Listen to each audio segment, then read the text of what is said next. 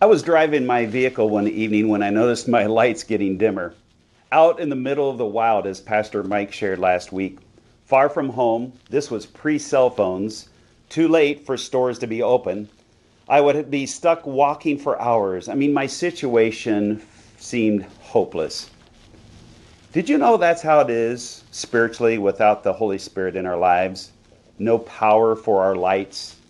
No way we can please Him. No way we can know the direction He wants us to go. No way we can do the deeds He means for us to do. We have to be tapped into Him to be righteous.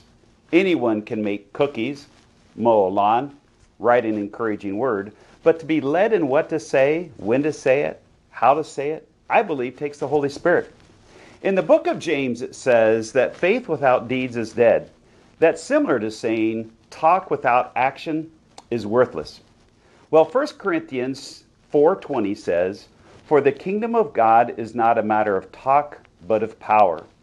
The power represents the presence of God, as Pastor Tim spoke about yesterday. You see, the Word tells us that no one, or not everyone, who says, "Lord, Lord," will enter heaven.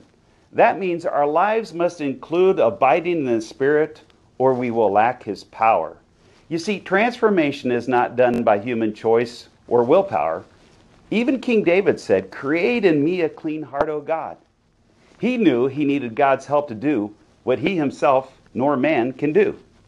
You see, in day-to-day life, some people feel empowered by relationships, by finances, status, information, their family name.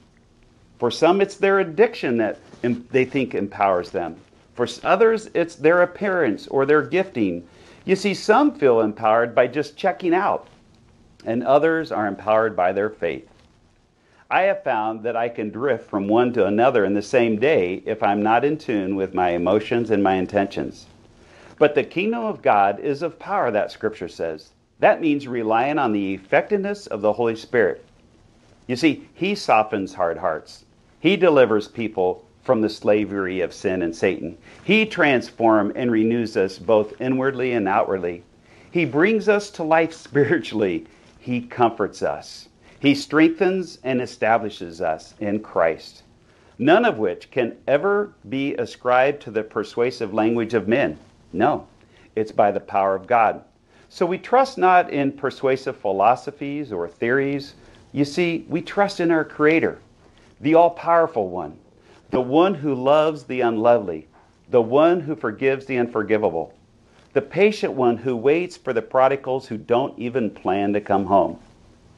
I invite you to join His team this week by saying yes to doing Spirit-led, powerful things that can change lives. Speak love. Express forgiveness. Be patient. As Miss Julie said yesterday, these are the fruit of His Spirit that helps us to be the light of the world as we live in His power to be like Him for His glory. And by the way, while an alternator might need to be replaced in your car, the Holy Spirit will always be able to empower you for the tasks God has for you.